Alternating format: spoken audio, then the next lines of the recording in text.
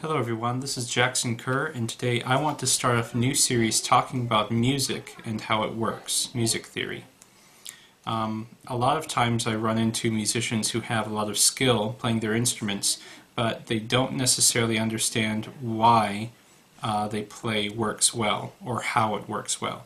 So what I want to do is to give you the tools so that you can understand music better and so that you can eventually write your own music.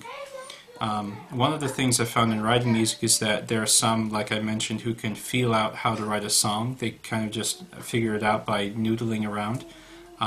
They play a few chords and somehow it seems to come together on its own with seemingly little effort, leaving some of us wondering how they did that. So I'm here to tell you that this is something that you can learn as well. This is not something mystical which is just absorbed through osmosis, although studying it is worthwhile. So, how does this work? We're going to talk about scales and melodies, building melodies and things. In most music, especially in popular music, there's a kind of a push and a pull when we listen to it. This guides the work as a whole and makes one part of a song feel different from another part. To give you a better understanding of how and why this works, we have to talk about something called leading tones.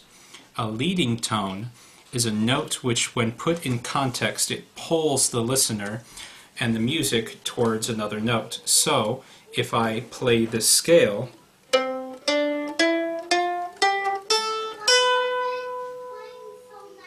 there's a feeling that something's missing. We're waiting for the last note to come to that scale so it'll be finished. That's because I ended on a leading tone. A tone which in the context of this scale should lead us to the next note. When we leave it out, something feels like it's not done or finished. But if we add another note to it, that feels a lot better. And there's a kind of resolution which takes place when the entire scale is played. So when we listen to music, there's a kind of a push and pull that I talked about that goes on. Chords can do this, and melodies can do this, especially with things like leading tones and using different parts of the scales. Some of these notes that we've used, like this one, this leading tone, give us the feeling that we need to finish the phrase, especially if we've played all the rest of the scale except the last note. It's the use of this in chords and leading tones which allow composers and songwriters to guide the audience through a piece of music. Now we can take the same concept of that push and pull and we can take it a bit farther. Chords, which can be loosely defined as two or more notes playing at the same time, can also have the same push and pull feeling when we use them in the right sequence. Some chords and melodies just can't seem to stay where they are. They feel unfinished without going on to the next chord in the sequence. For example, if I play this,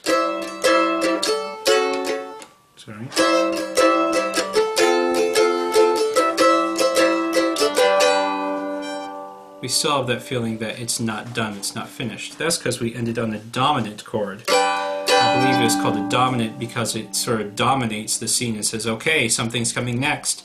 And we're like, what is that? So if we do that again,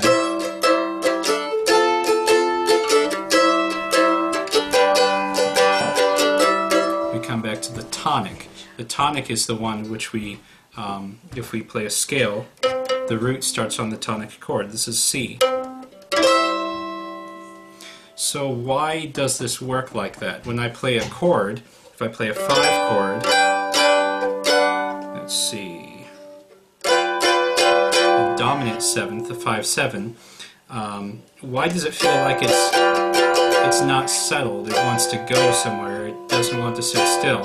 Part of this is because of the relationship between the notes in the 5-7 chord to the notes in our first chord, the 1 chord. Specifically, there are two notes in here, two notes, which give us that feeling that we need to move or resolve the chord. The first example is the B, the leading tone, which I talked about it.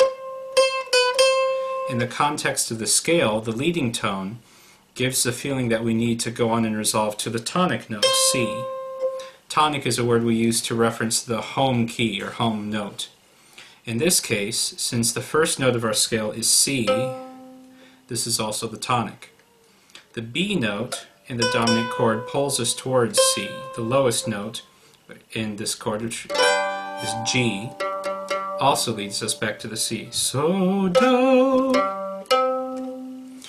So I hope that gives you an understanding of how scales and leading tones work. If you have any questions, please be sure to leave comments, and you can check out my Facebook page and website down below. I'd love to hear your feedback. I'd love to know what you think, and if there's something about music that you want to learn, let me know down below. Thank you very much.